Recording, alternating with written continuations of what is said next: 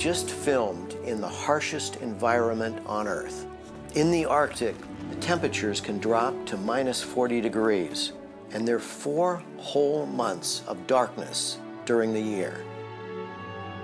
For me personally, To the Arctic is really important because when you actually get all the conditions lined up and you're able to capture in IMAX all the beauty of incredible sunlight, the animal behavior, and the right story attached to it, it's magnificent.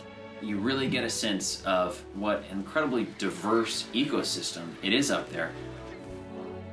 To the Arctic is near and dear to me because with the ice melting, the polar bears and the other animals are undergoing the change that they're having to get accustomed to. Captain's up in the crow's nest, 60 feet up, making sure we don't hit any huge icebergs, which could then sink the ship.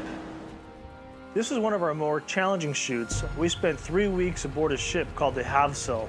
We basically had to bring everything we can think of on board with us in the locations. If you needed something, you couldn't get it. So basically you had 2 of everything. In case one did break down or something like that, you had a backup.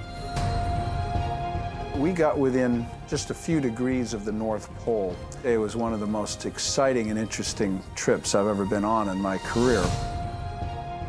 You know, we actually are going to some pretty extreme conditions. High seas, cold temperatures, the water temperature is 28 degrees. The deck can get pretty icy and you may fall overboard. So this is actually very dangerous. We're out here in the middle of no place, surrounded by ice. You know, I've always said our job is to put the camera where it doesn't want to be. Now we have the ability to put it in many places it just couldn't be. We want to get into kind of dangerous positions that wow the audience and give them that wow factor and put you in a position where you wouldn't be able to go.